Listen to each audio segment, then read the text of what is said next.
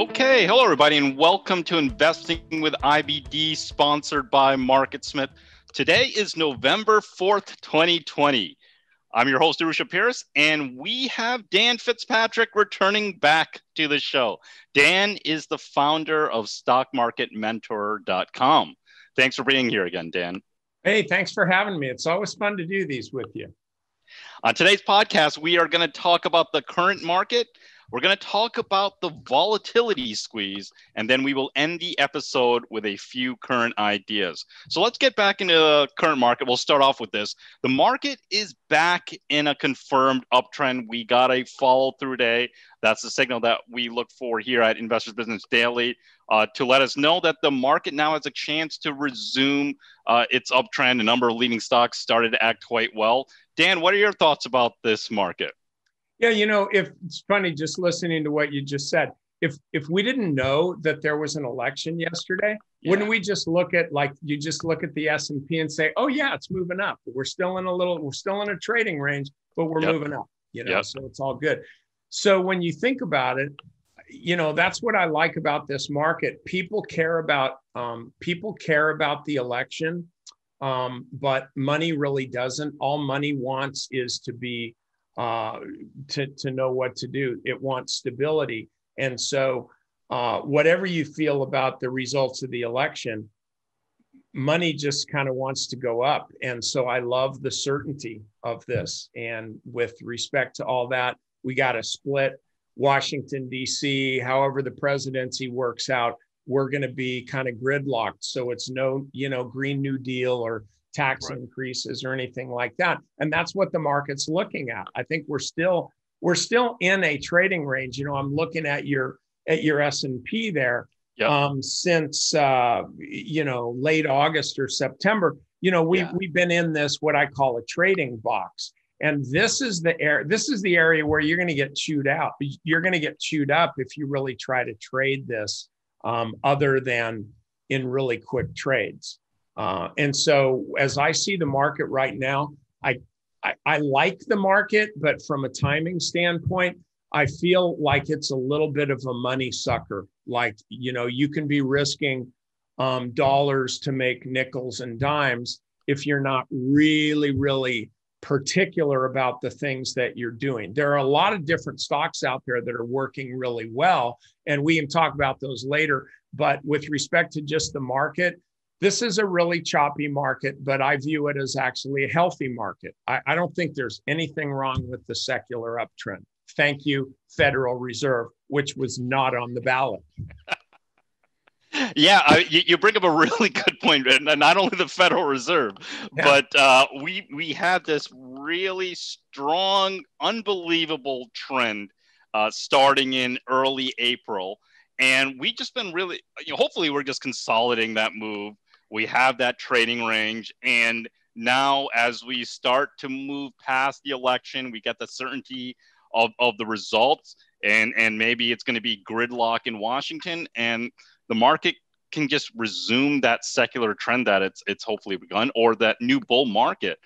So yeah, you do bring a good point of within this kind of range, you want to be a little bit more careful. So we had that follow through day, and that was today, where IBD has put the market back in a confirmed uptrend.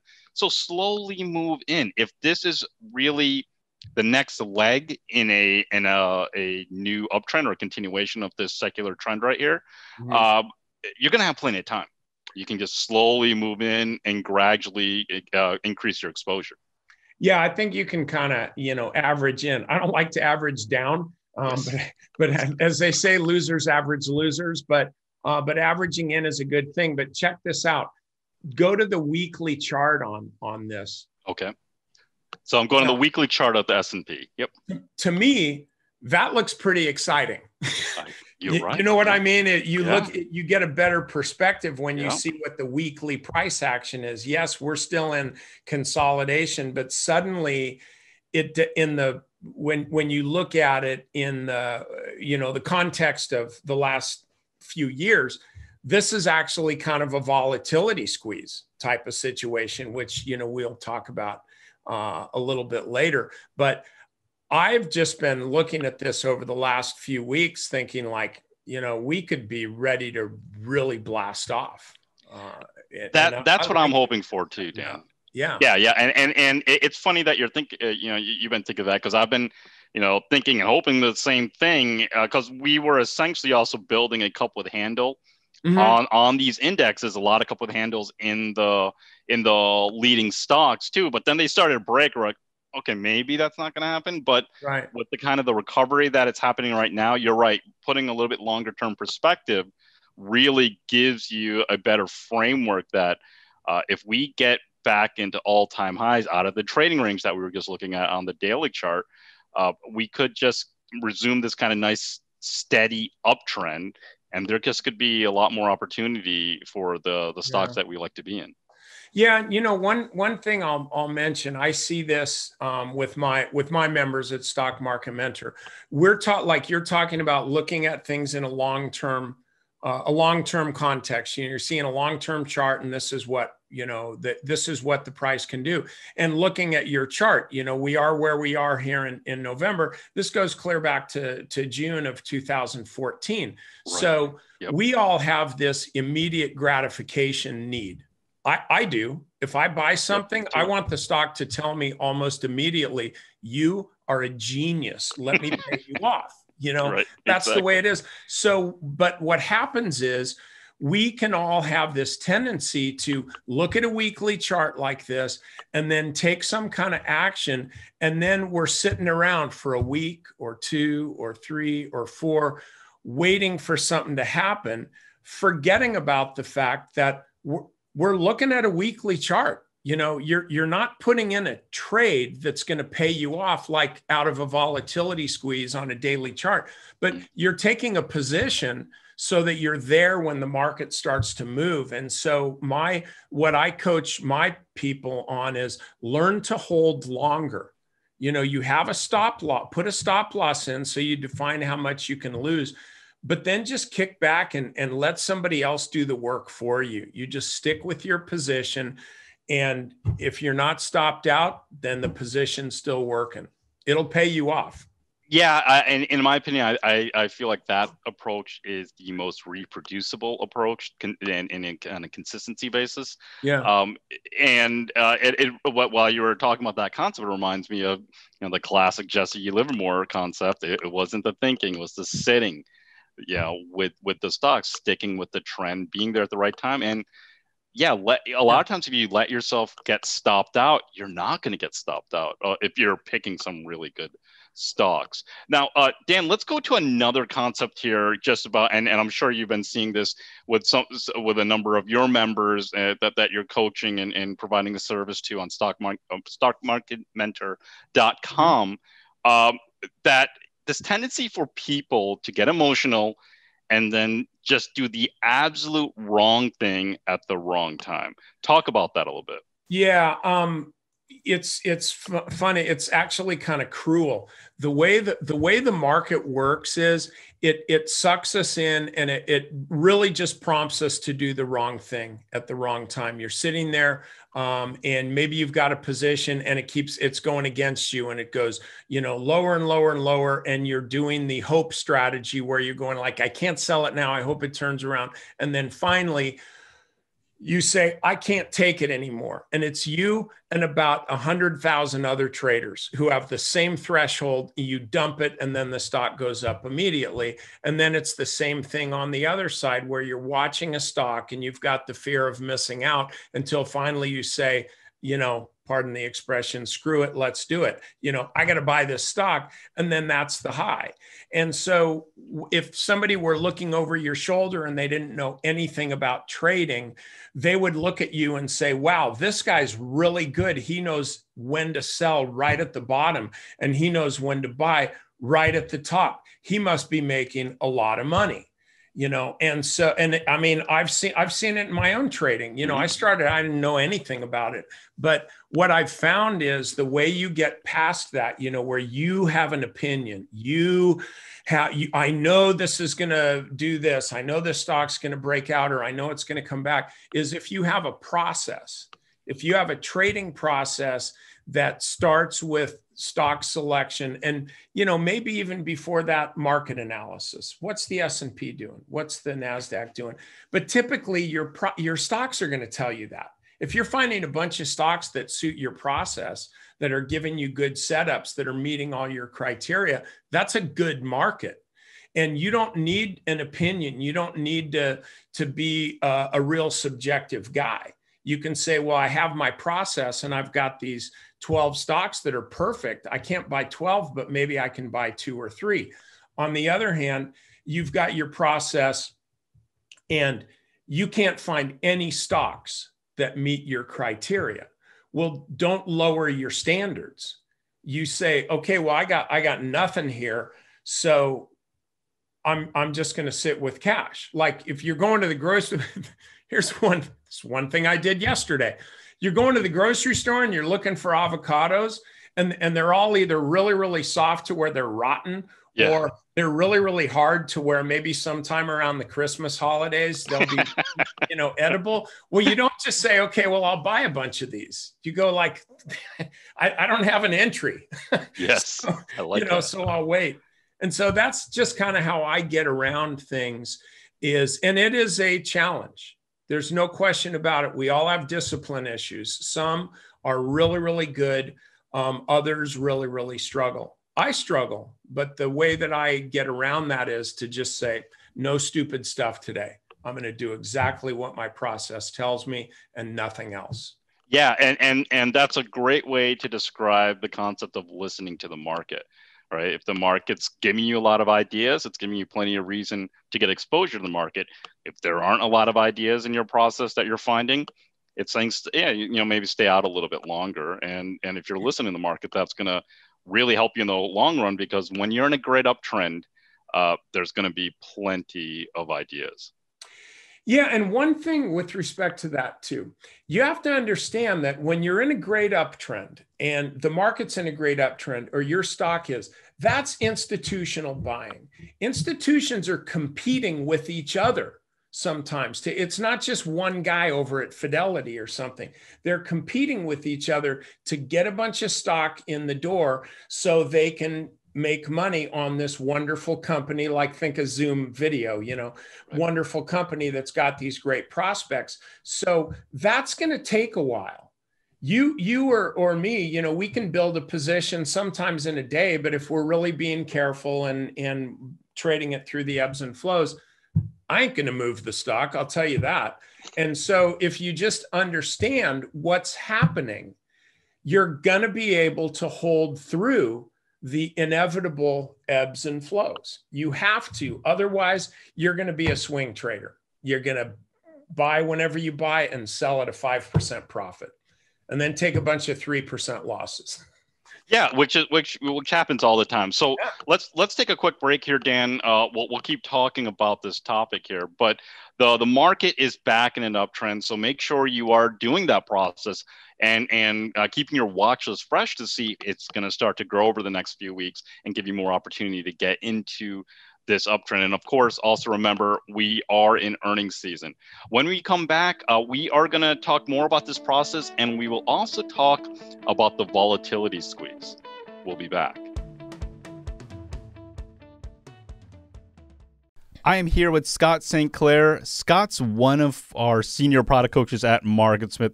Now, Scott, there are a ton of publicly traded stocks. Just on the U.S., I think it's over 5,000 stocks. Who has the time to go through all of these stocks and find the very best ones? Yeah, most people don't, right? So what you need is a tool like MarketSmith. We have decades of research on what makes a great winning stock.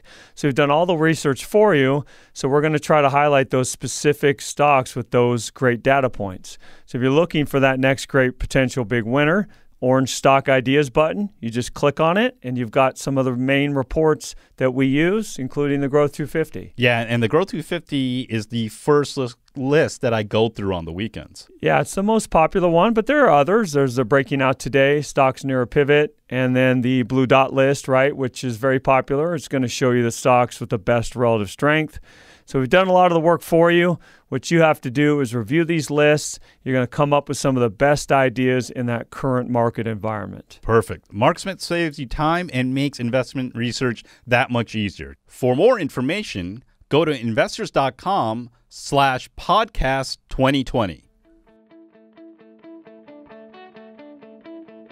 Dan Fitzpatrick's our guest on Investing with IBD, sponsored by MarketSmith. Okay, Dan, let's get into, you mentioned it a couple of times in the previous segment, let's get into this concept of the volatility squeeze, because this is it's a really important concept, and I think it's a great detail to know when you are looking at setups, when you're looking at bases or some kind of trading pattern. Yeah, it's I worked with John Bollinger for a brief time, about 6 months back in 2000, I think it was. He was the first one that kind of introduced me to it. He calls it a Bollinger Band squeeze. Imagine that, John Bollinger calling it that. And it's a tightening up of a stock range where the Bollinger Bands get really, really tight together. I use 6%. Bollinger Band with 6% of whatever the price is as my criteria. I know Mark Minervini, he doesn't use those indicators, but he has a VCP, volatility contraction pattern. It's all the same stuff. Mm-hmm. And it's the same stuff because it works. And the thing is, the way a stock trades, and you can look at any chart, it trades in waves, where it's moves a lot and then it really tightens up because people get tired of it, they get bored, they forget about it, and then it goes again. So the idea of this volatility squeeze is you want to be looking at stocks that have the right setup for you, that if you're just doing a simple scan where you want the 200-day and the 50-day moving average both to be moving higher. That's a phase 2 or stage 2 uptrend. And you want the 50 above the 200. You want your stocks in a certain trend. So then you have a list of stuff that you're looking at, and now you're just looking for the right setup. And Dan, just by even just using that one criteria of 50-day in an uptrend, 200-day in an uptrend, and the 50-day over the 200-day, you're going to eliminate tons of stocks. Yeah, well, and that's the thing. People say like, "Oh, do you have a scan for this or that?" There's a bunch of scans out there, but there is a sense that people are looking for scans to find all these stocks to be inclusive. Like, oh, you want a stock to be exclusive. You want to be, or a scan, mm-hmm. You want that to be like, if I can only find 3 stocks on some scan, maybe I need to expand my scan. But if I find 303, what are you going to do with that? And so, yeah, I'll set these parameters like the ones that we talked about, and then look for a Bollinger Band contraction. And then there's other things that I really like to see. And that is that the squeeze, which is just a sideways range on lighter volume as the stock moves sideways. And I love to see them drift either sideways or even sideways to down, and have the 50-day moving average come up and meet it, because you'll see a stock run up above the 50 to a point where you say, well, I can't buy that stock. It's up too much.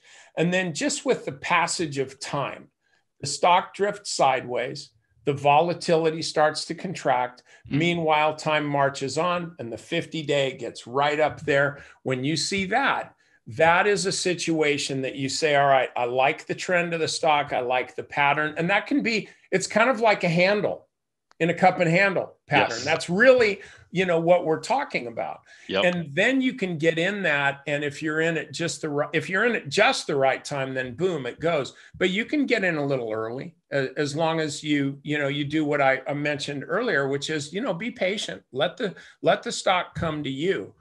Don't just get in there and demand that something happens right away. But I love the volatility squeeze. So let's go into some examples here, Dan. And the first one that we're going to look at is Starbucks. So I just pulled up Starbucks here on the MarketSmith chart on a daily view, in a daily view right here. Mm-hmm. So yeah, walk us through what you're seeing here and why, from a volatility squeeze perspective, this is something worth at least it's interesting to you. Yeah. So you can see, if you just look at it over, if you can maybe zoom in a little bit, not a lot, but you can see how the stock's basically bumped up against $90 mm-hmm. about 4 times total, first starts in early September. All the while, the trading range has been getting tighter and tighter, and it's actually making higher lows, like the one at 81.75, right? That's, higher than the prior one. And then this latest one, which is what, around 85.50 or so. And even though, this isn't the perfect one, because the stock did take a little bit of a dip below the 50-day moving average, but frankly, you have that on an arithmetic setting. If that was a log chart, it would look a little bit different. Tighter. Okay. But this serves our purposes. So the idea here is the stock's trading sideways. It's had a few higher volume days. And so that makes it a little suspect to me. What I want to see is the stock continue to trade sideways, and it may very well do that. They don't have earnings for a while, and have the volume contract. See, that's what we want to see, is we want to see volume contracting a bit, and then everything gets kind of sleepy. So I would say this is it's a little early to be buying this stock with a volatility squeeze or a volatility contraction pattern setup. But this is what you want to see, as opposed to say back in, looks like late August and September. You see how the stock was really kind of chopping around. Right around there. That's just a stock bouncing up and down, just ping-ponging around, but it's starting to get tighter now.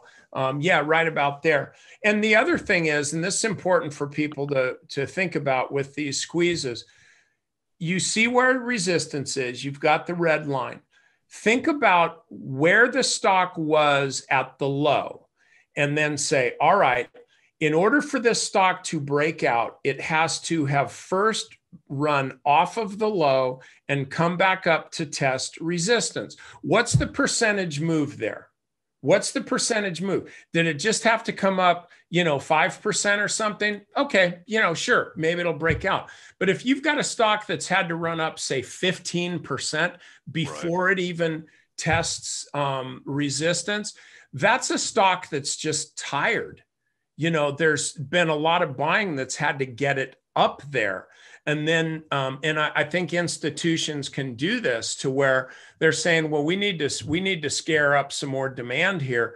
So they'll juice the stock up through that resistance and then pile in with their supply and sell to all the breakout buyers. And it's just because there's been a lot of profit already built into the stock on the recent move from the low to the high. So this is why, again, these volatility squeezes where the price doesn't have to move much from the low to the high before it can break out. That's the type of situation that you look at. And, I have a couple stocks that I'll show you in the next section that show this perfectly. And, I've had my members in a couple of them over the last few days, and they just broke out today. So you'll see how this thing actually works. And one thing I wanted to mention too, for option traders, a lot of people don't realize this, but the options market really doesn't look at technicals that much. Like Tom Sosnoff, he's the guy that wrote Tasty Trade and Thinkorswim. Tasty Trade and Thinkorswim and all that. Man, I wish I'd been his partner when he was doing that. Seriously. But anyway, so, he doesn't look at technicals, like technicals, schmecknicals, he just looks at math. Yes. But the thing is, we as chart readers, we can have a great advantage because we understand this. And this is why, like this volatility squeeze concept that I'm talking about. These are like tight springs. They're, as the coiled spring, they're tight springs just getting ready to explode. Okay, well, all the options market sees is a stock that's just not doing very much. And because it's not doing very much, the options are going to get kind of cheap. Who's going to spend a whole bunch of money on a call option when the stock's just sleepy? And so, options get really expensive when a stock is moving around a lot, when it's really wildly oscillating, then that's when options get really expensive. But here's the thing. So the options market does not price in potential moves out of a volatility squeeze. So for option traders, you will find that if you've got a stock that's in a squeeze, the options prices, like the call prices, they're actually not that expensive. You're actually buying at a discount. And then as long as the stock works in your favor, you'll be able to sell at a really nice premium. So that's just something that a lot of people I don't think they really think about it. You don't want to sell. I don't want to sell options when a stock's in a squeeze, because I'm selling at a discount, and I've obligated myself to do something that I'm probably not going to want to do. So when you're selling, you're the house. When you're buying, you're the card player. When you see a volatility squeeze, the deck is really rich. So you want to be the card player. No, that's a really interesting concept, and it makes a lot of sense, because during that volatility squeeze, one thing that it's telling you, especially even within a cup of the handle, is it's not any more supply coming in. Right. There's no more sellers at that point, and it's really kind of just transitioning to more committed buyers. So taking that concept and applying it to options is very, very interesting. Dan, let's go into one more example here for a volatility squeeze, and this is monolithic power systems, ticker symbol MPWR. And we are looking at these charts. If you are in your car and listening to the audio version of this podcast, you can always go to investors.com/podcast when you're at home and take a look at the video version. But we just pulled up monolithic here on a daily chart. And let's go over one more example here. And so why was this a volatility squeeze to you? Okay, well, you can see right at the right end of the green stuff there. Yeah, the green bar right where you are.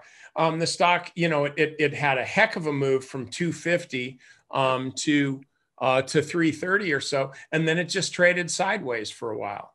Definitely a change in character. And during that sideways action, if you go down and look at the volume from the number 397, 400, that spike. If you look at over the next several weeks, volume was well below average. Yep. That's what you want to see. You want to see the volatility, just, not a lot of determined buyers, not a lot of determined sellers.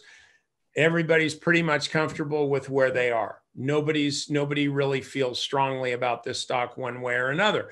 But then look what happened last week, about 5 days ago. You see the big moves higher, yep. Wide-ranging days. Yeah, you see the triple towers there of volume. Yep. That tells you that now they're coming back for the stock. And it's interesting, because if you just look at where this stock has been back in March, it was below 150, and now it's up above 300. When the stock has been in this volatility squeeze, I think it's perfectly natural to say, well, I think this stock is topping out. It's made this kind of move, for crying out loud. All that volume, institutions are selling. I got to get out of this stock, or I at least need to ignore it. Mm-hmm. But then when you see the volume kicking in like that, that's the type of thing that doesn't happen in a volatility squeeze.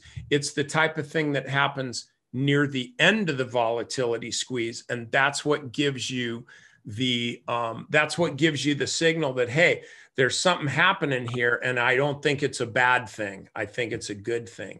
And so this had a really nice move today. But now, one thing that we're talking, that I mentioned earlier, and because this is important, it has to be stated. The red line on your chart, that is the 50-day, right? 50-day moving average? Yes, exactly. Okay, so this is a high squeeze. It's away from the 50-day moving average. I like the company itself. The fundamentals are awesome. Bill O'Neill would pat me on the head and say, nice, Dan, nice job. Yes, you got it all here. Perfect. But from a technical standpoint, the stock's a little extended. Mm-hmm. So you just need to be aware of that. Don't expect the stock to go from 300 to 400. You just have to recognize, though, that this is a really good stock in a really good power situation.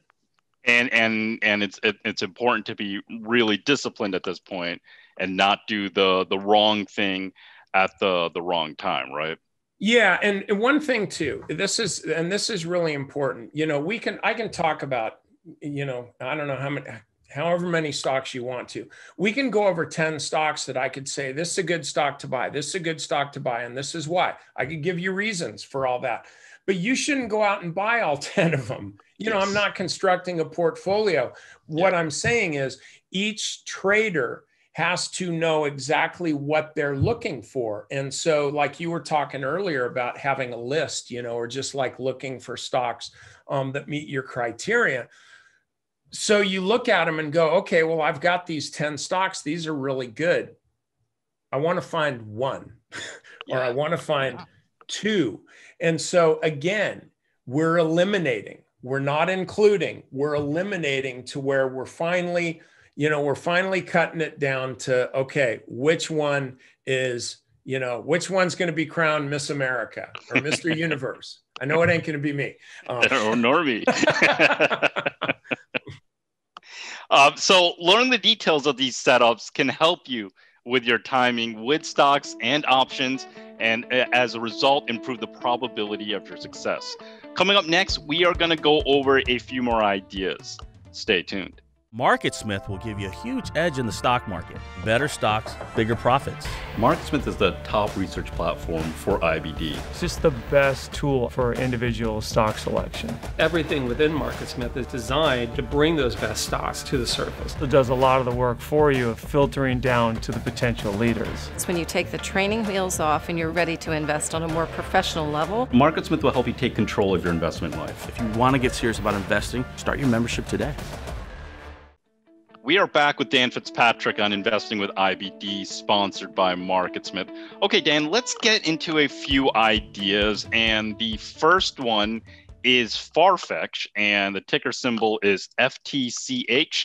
And I'm going to pull it up on the MarketSmith charts, and then I'll just share my screen. And okay, so I just pulled this up on the daily chart, and I actually have a position in this. And, you know, it's interesting because you're talking about the volatility squeeze, and I was, you know, seeing it in my own way, kind of just with the price and volume, like you described it. It's funny at how for some of these stocks that are acting very, very technically strong or have a great story and everything lines up, how different strategies will all kind of gravitate towards the same stock. Yeah. Yeah, this is the chart is really beautiful. It's ugly if you're not in it. That's the thing. Oh, it's a beautiful chart. No, only if you bought it below 30, then it's really good looking. And if you're just looking at it now, you're going like, I don't like that chart at all. But yeah, this had all the hallmarks of a squeeze that was going to take off. And I'm just looking at my notes. This was one that we bought on October 26th. It was the first kind of fake out breakout. The big, that one, the one where you go, crap, I can't believe I bought it. The big up there. Right there. But we didn't, you know, you mentioned this earlier. We didn't get stopped out. I put my stop in there, and I think we were probably like 13 cents away from getting stopped out. Wow. So then the stock stabilized, and you're sitting there for a week or so. Yep. And then all of a sudden, boom, you know, we get this big move to the upside. And so this is the chart pattern. It's kind of a cup and handle there. Yeah, low handle. Yeah. Yep. Yeah. And so that worked really well. And the other thing that's interesting on this, I look a lot at Bill O'Neill's scan. I figure, you know, if it's good enough for him, you know, I can probably lower myself to use it. You know, where he's looking at certain fundamentals and stuff as well as technicals. And this pretty much hit just about all of them. It's got a little earnings issues, but not a lot. And we'll say the EPS rating is 7. So you know, the way I look at it a lot of times is, you know, if it has most of the stuff, right, take a shot. And usually what's the worst that could happen? You're selling at 5% loss, 8% loss. Exactly. But Arusha, look at the relative strength rating line. There you go. That line that's a new, I don't know if that's a blue dot, but it should be. It might have had, when it was breaking out, it might have had the blue dot. Yeah. I mean, come on, you know, a blue dot there someplace. So and I mean, guys, relative strength is really where it's at, because if you're in stocks, you have a good entry and the relative strength rating is 95, 96, 97, that's a good stock for you. You're beating the market. And so, but on the other hand, you don't care about being right because you're too busy making money. On the other hand, you're sitting there in a utility stock or something that's sitting around there, with an RS of 12. Maybe you might ultimately be right, but you're also going to be broke, So anyway, I like this. And also I think the company itself is kind of cool. It's not my deal, but they're like a middleman for the fashion industry. Yeah, no, I've been, it's really, it's great. I mean, what the way I look at it is, I don't, I hardly ever buy any like luxury brands and stuff like that, but I'm happy to buy the stock that provides luxury brands. Because they're going to be making some good money on a lot of people who are really into it. Absolutely. Like I'm thinking like if I make some burlap sack, running shorts or something, I mean, hey, maybe there's a place for that in the fashion world. There we go. So the Dan Fitzpatrick shorts. And they'll say, well, that's a little far-fetched. Actually, I just made that joke. I like it. One other thing I just wanted to point out, I switched over to the Marcus Smith weekly chart, and you were talking about this, Dan. But look at this uptrend. You want to talk about relative strength? This has been dramatically outperforming the market for a long time, and then like Dan, like you were talking about in this second segment, it just takes a little bit of a break.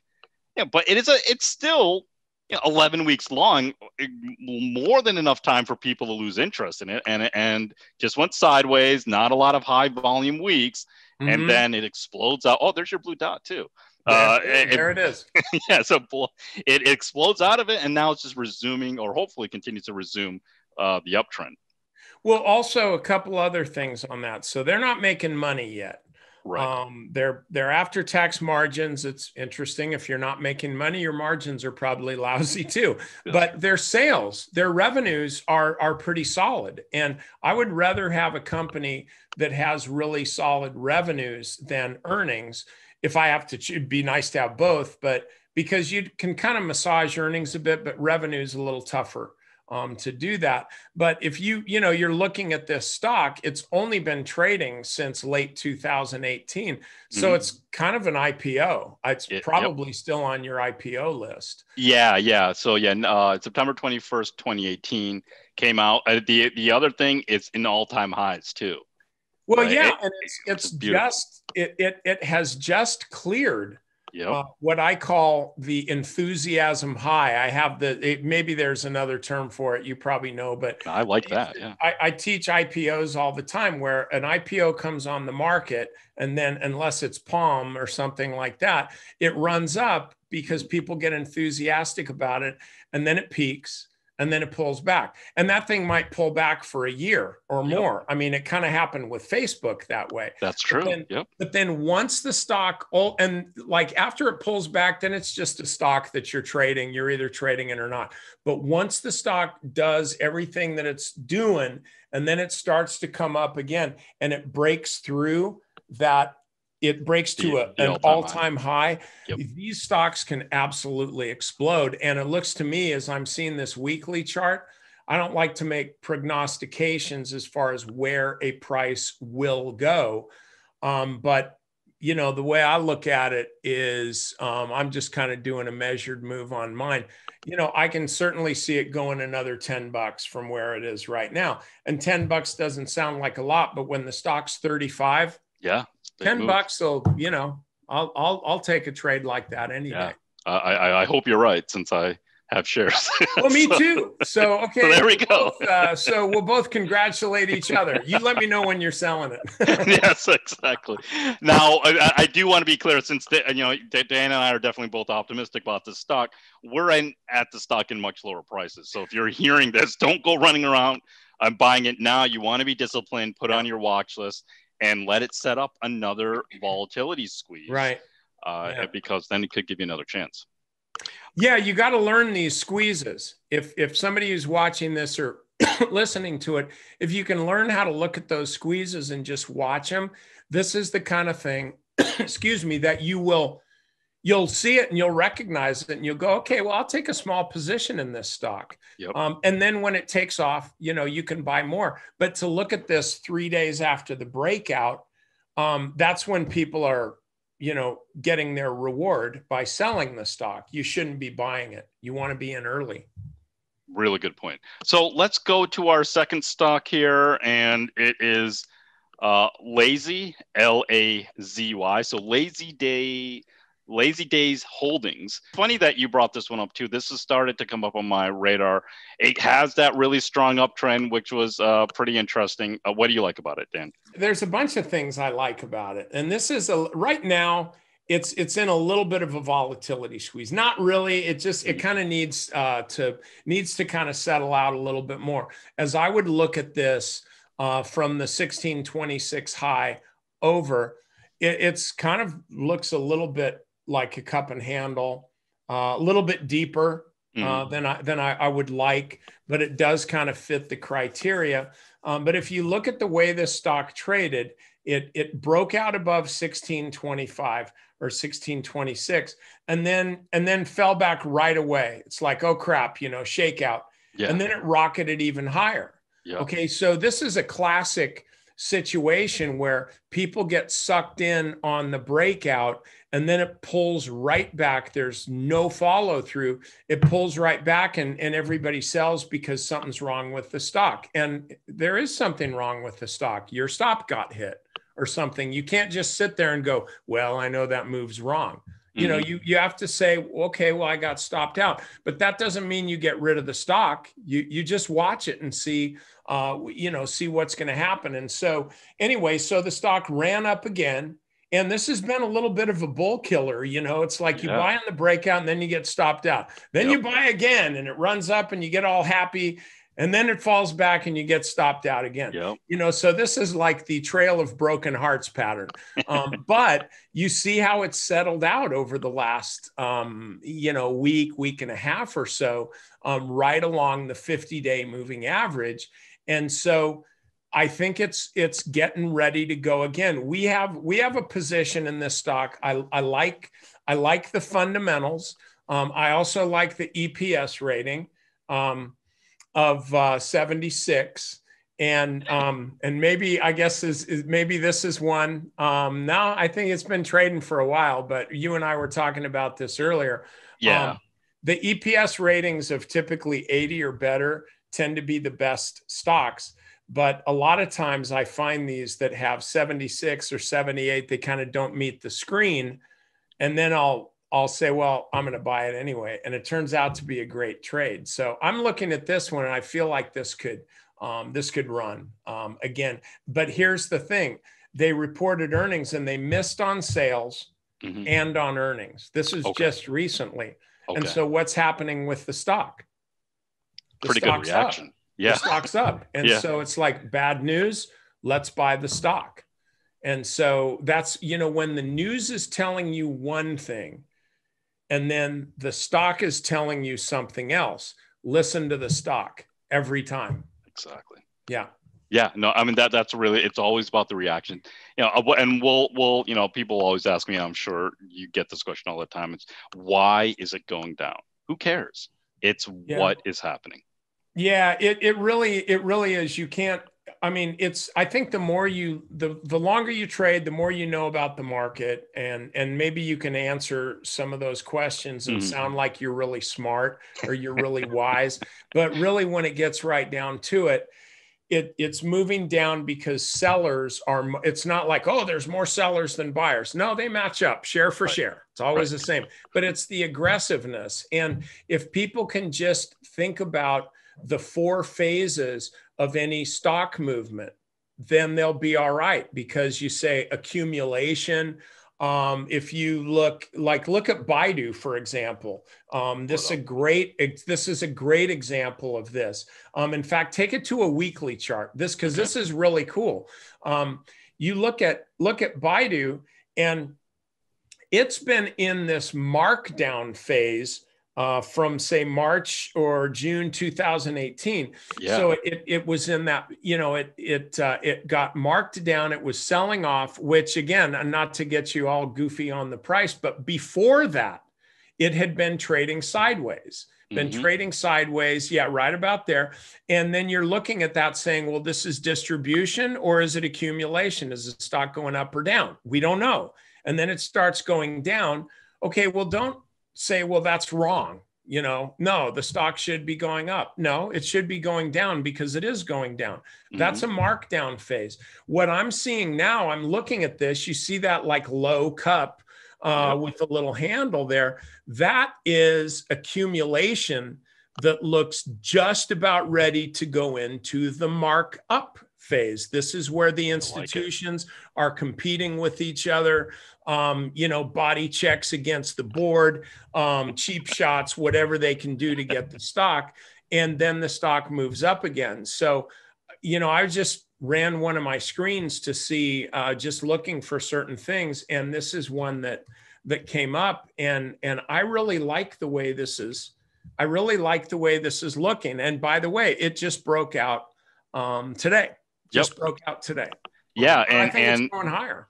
I agree with you. This is setting up quite nicely. Got back above the 200-day moving average. The 50-day moving average have started to get back above the 200-day. That volatility squeeze right here where it has really kind of quieted down on the weekly. It has a lot of the characteristics that you were talking about. Yeah, you can. I mean, even if you look at, this is a weird one, I guess, but if you look at Tesla, Arusha, if you want to look at that on a daily chart. Okay, yeah. This had been, from the 502 high, it had been setting for the most part lower highs and then higher lows.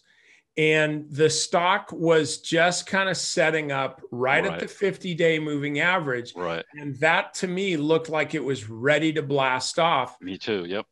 But it didn't. Yep. It didn't. And so you don't buy that stock in anticipation of a blast off and then hold it, saying like, well, I know I spotted the pattern. And I know it's supposed to go higher, so I'll just hang on. Like, you don't get rewarded for spotting a pattern. You get rewarded when the stock does what you thought it was going to do. Yeah. But this is a stock where you say, all right, that was a volatility squeeze. It went the wrong way. Reset. Just, okay, I'll keep it on my watch list, but I'm not going to trade that thing until I get a good setup where I have a potential for a nice reward. I see the stock has a ways to go to the upside, but I can also define how much I'm risking. If I'm buying the stock here, where's a logical place to put my stop? Not just mathematical. 8%. No, I don't want to. If I'm averaging 8% on my losses, that's a lot to overcome. But you want to be able to get a stock as close to the support level as you can, so that you have, what I call an oh crap, I'm wrong level, very, very close to your entry point. So like Tesla just needs more time to set up, but this is a little bit of a volatility squeeze that just didn't happen. And so now it has to reset. No, that's a really good example. Let's go to one more example, and this is Pinduoduo, ticker symbol PDD. And this has been a rocket ship the last couple of days. Yeah, I would call this Pinduoduo. And you might be right. I might be wrong. No, I'm sure I'm not. I call salsa. So anyway, this is a stock. Let me pull it up on my handy dandy market screen, MarketSmith. Yeah, so this has, very, very strong fundamentals. And this stock was in, you could almost look at it as a triple top there, right around 98, 99 bucks. We'll call it $100. So last week I was telling my members, we were looking at that. And I said, I was looking at that $98 thing. And I said, the problem with buying the stock at 96 or 97 bucks, it's so close to where you would say, well, this is natural resistance. The stock's failed to get above that level 3 different times. And you can't look at it and say like, oh, well, 4th time's the charm. You know, it's just not a good risk reward, not because you're risking a lot. You could just set a tight stop, but your potential reward, if you're just being logical about it, you know, you say, well, you know, I can't buy a stock just because I got a feeling. And so you have to wait for it to clear that $98 resistance, but then, you know, then it's right up against $100. So that's a logical place for people to sell. So you have to wait for it to get up above $100. And so boom, today was the move. And it opened at 101.82 and barely pulled back at all. So in this case, and you had to be watching the stock, and we were, but then you're buying the stock there, and now you've got 8 or 9% move in one day. And you can say, well, yeah, but if I'd bought it at 96, I would be better off. And that's true, but you're assuming that the stock would break out. And what if it didn't? Then you've got a loss.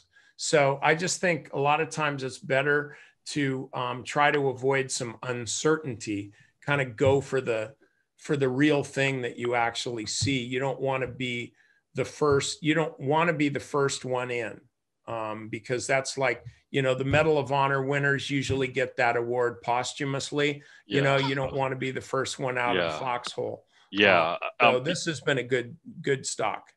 And I think that, a number of those concepts that you just spoke about in the last 2 minutes are just incredible trading concepts right there. You don't have to be the first one in there. And, you know, a lot of times it's, you know, you can miss out on 20% of the bottom part of the move and 20% of the top. And if you get 60% of the main stage 2 strong uptrend, you're going to do quite well. Yeah, that's what I tell people. You want to get the meat of the move. You just want to get the middle part of it. Or like, you know, Dave Ryan says, he goes, I don't care about the first double. I want to get the second double.